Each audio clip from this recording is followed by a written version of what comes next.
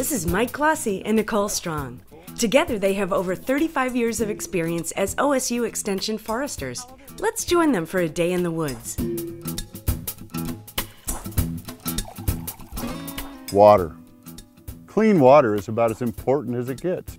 We can't live without it. Neither can fish, deer, birds, you name it.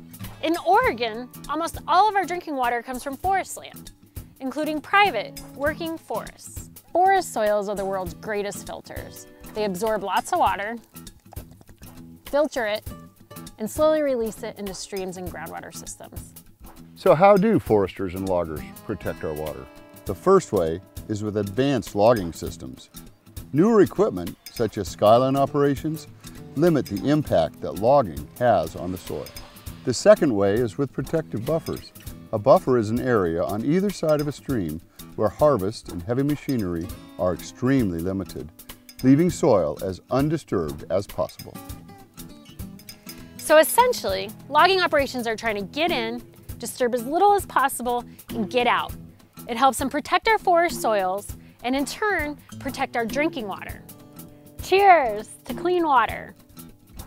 Learn more about Oregon's sustainable forest practices at OregonForestLaws.org. So how else are we sustaining Oregon's forests? Come on, we'll show you.